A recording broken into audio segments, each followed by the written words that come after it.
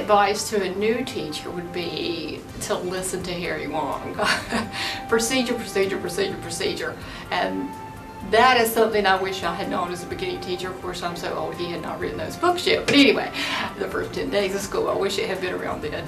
But those first 10 days are so important to teach your children everything you want, from how you want them to line up, to how they sharpen the pencil, to push the chair under, where to put the paper, where to put your book bag.